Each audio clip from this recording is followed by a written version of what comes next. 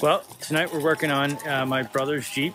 This is a 2004 Jeep Rubicon TJ, and he is out of state in the Marines, but he had loaned it to a friend of his. And I guess the friend called up and said that there was a problem, and it turns out it was a shock. So we got it over here. We're gonna take a look at it, see if it's something we can just weld back in there real quick, or if it's something that we've got to get a new shock mount for.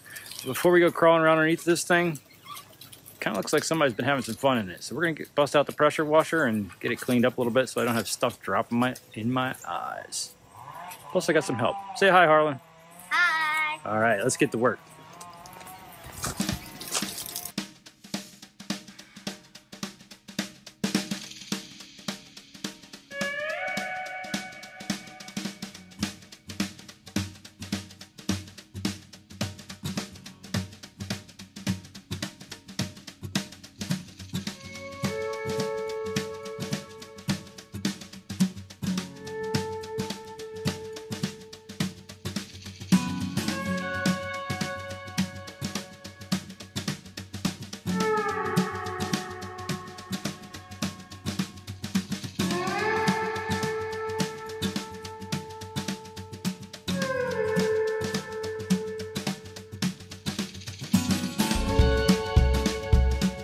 All right, well, we got a good clean on there. Took a little bit of the fun off, but all this stuff that you see on the ground down here is all stuff that is less likely to fall in my eyes tomorrow when I come back to work on it.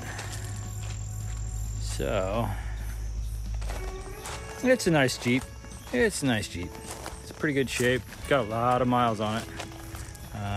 304,000, I think. I think that's what it's got.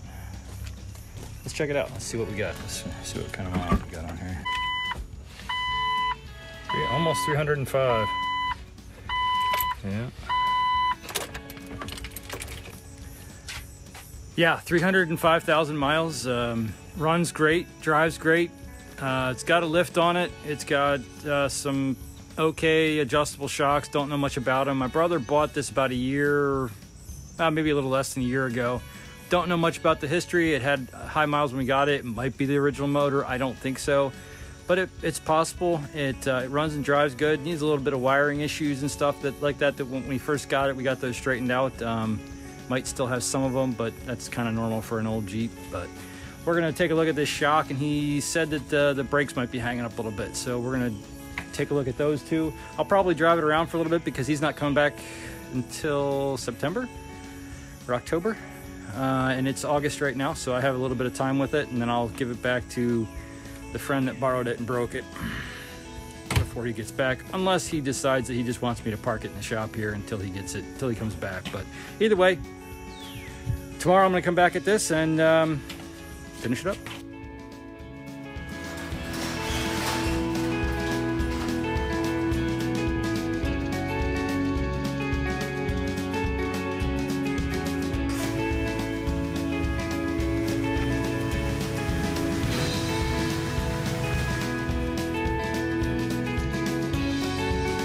Well, now that we have it in the shop, it cleaned up a little bit, we can see we have some pretty strange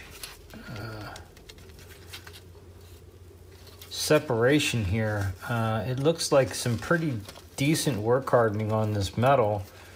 And we also have some separation up here.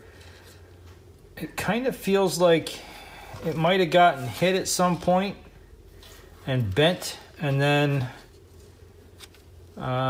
maybe worked itself loose over time, though there's no real signs of an impact. So I think what I'm gonna need to do is I'm gonna need to take this guy all apart, pull the shock off, and make sure that the shock is working.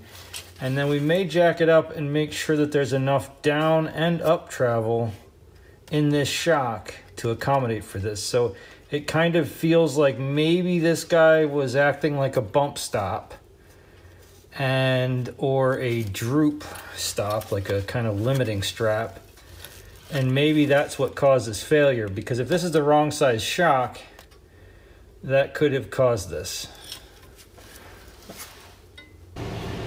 All right, I had a little bit more time to look at it, and it definitely looks like there's something misconfigured here. The shock is working. It's going up and down just like it should. I can't tell if it's the wrong length or not yet. I'll have to measure that with the vehicle at ride height and droop and all that. And so for right now, what I'm gonna do is I'm going to take this bracket and I'm going to just weld it back on there just like it is. I'll pull the shock off it so I don't melt the bushing, weld it back in there, reinforce it just a tiny bit.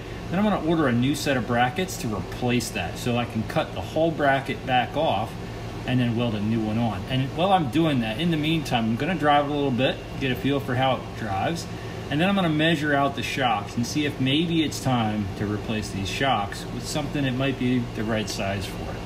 I don't know what size it needs yet, so we're going to throw this back together, just kind of cob it in there, and then we'll deal with that.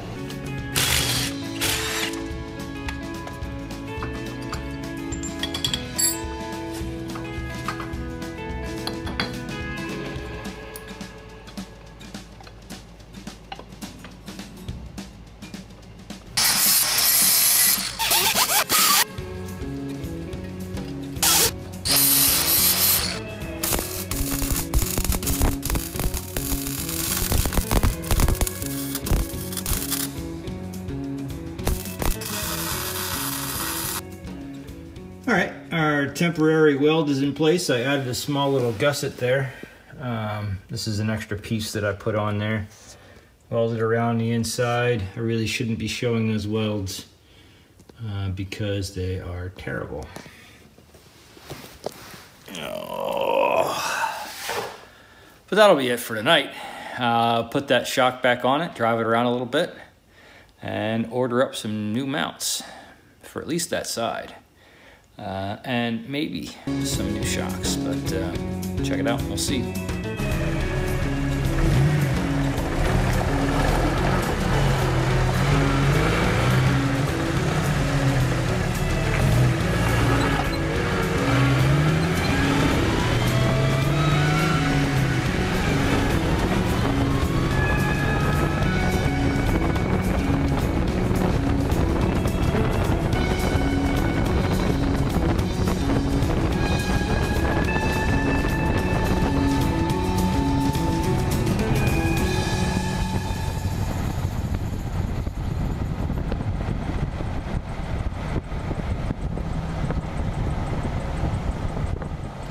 I've been driving it around for a couple of days now, and there's more problems here than just that shock. I noticed some clunking when I was shifting. I noticed some vibrations. So again, like I mentioned earlier, this is my brother's Jeep, so I'm here to try to fix it a little bit for him. So I went over it with a fine-tooth comb, and I've got a pretty good idea what the problem is. I think we're going to be doing some control arm bushings and some control arms, maybe some drive shaft stuff. So I've got those parts on order. They'll be here in a couple of weeks. We don't really know. But until then, I'm gonna wrap this up, and I'm gonna, oh, and the shock brackets are on order. I'm gonna do all that at a later date. I might make another video on it. I might not. But for now, that's it for here. Thanks for stopping out. We'll see you on the next one.